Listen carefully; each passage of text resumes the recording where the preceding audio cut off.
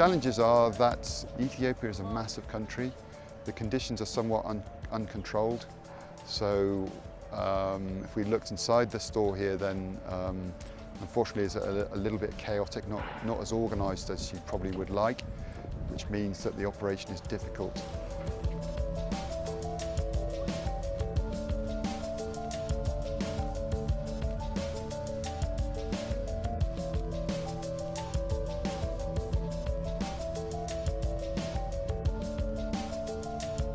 It's very nice training that we are learned about the inventories of this pesticide, this DDT.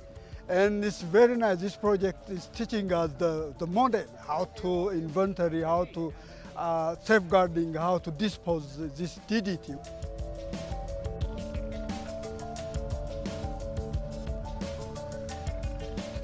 If this was left to disintegrate, then you could have a very much bigger problem spread over a very wide area. And once the cat is out of the bag, it's very difficult to put it back in there.